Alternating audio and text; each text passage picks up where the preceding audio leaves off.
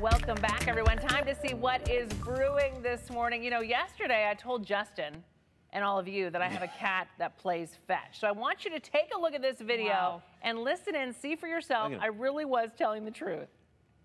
He says, look, I brought it back. I brought it back. Mom, you dropped this hair tie. No, you're going to drop it again. Oh, my God. I can't trust you. There he goes. Oh, my gosh. Over the back of the couch.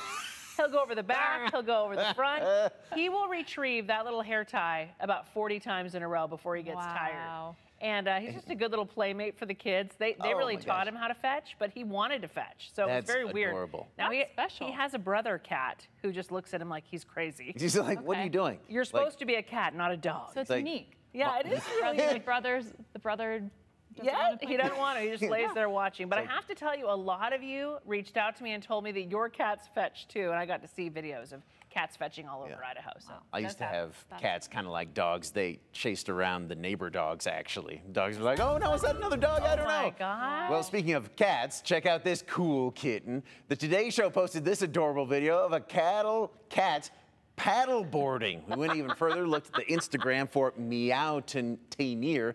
Apparently, Petrosaurus is an adventure kitty in Alaska and Colorado, has a doggy friend to paddle board with.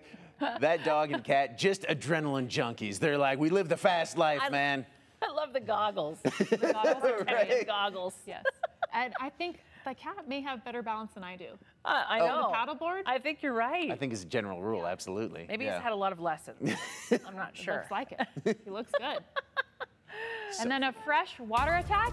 Oh, no. Freshwater shark attack? No, just some more water sports for animals. Our producers spotted this pair of corgis fetching frisbees in shark life jackets up at Stanley Lake.